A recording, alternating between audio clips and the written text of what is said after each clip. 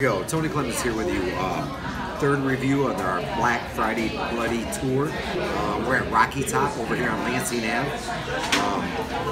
I am gonna sample their traditional Bloody Mary.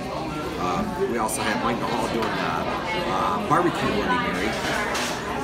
Here we go.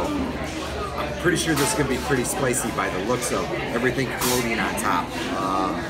Presentation is pretty good. Pickles, olives, everything that you normally find in a Bloody Mary. Here we go. One off top, one off the bottom. Whew. Yeah, that's a lot of pepper. Here we go.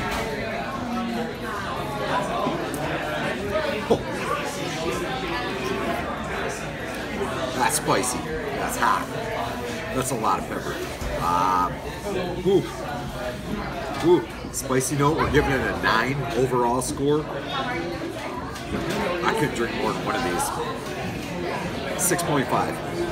6.5 on the regular. Let's see what Mike Hall has to say on the barbecue one. Wow. All right, see you.